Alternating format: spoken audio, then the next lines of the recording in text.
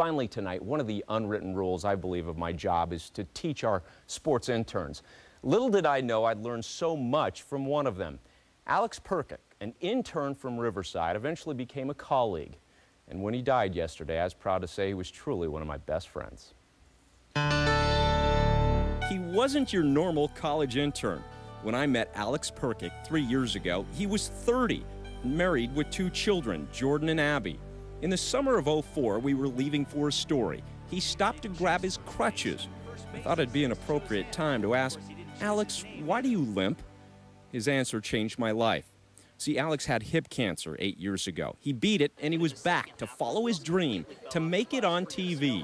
Curtis, the Lakers are on a free fall that a skydiver would be proud of. Alex shadowed me on various stories, constantly working on his writing and delivery.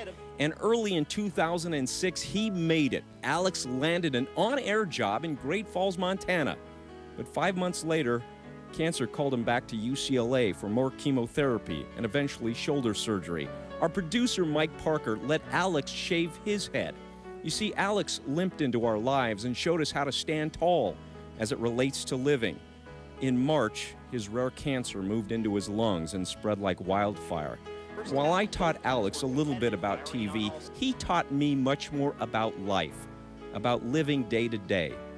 Yesterday, the LA Kings and Dodgers lost one of their biggest fans. His 11-year fight with cancer is over.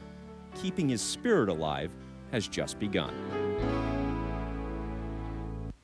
And a telecommunications scholarship has been established in Alex's name. You can click onto our website at abc7.com. Learn more about it. Gonna miss that man, as you guys well know. Curt, thank you. Bye. Thank you. We'll be right back.